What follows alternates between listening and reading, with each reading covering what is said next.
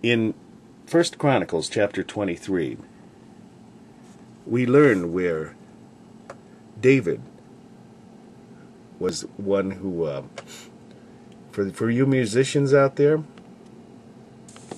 David created some instruments.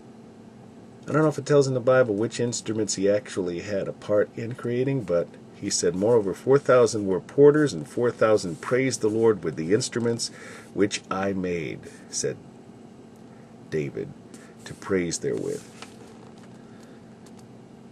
You ever wonder why instruments are still not created? You know, does anybody come up with something that's better than a violin, better than a piano, better?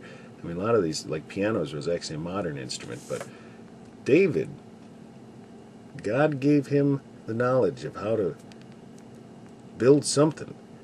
If you happen to know what that might be, feel free to comment in the comment section below.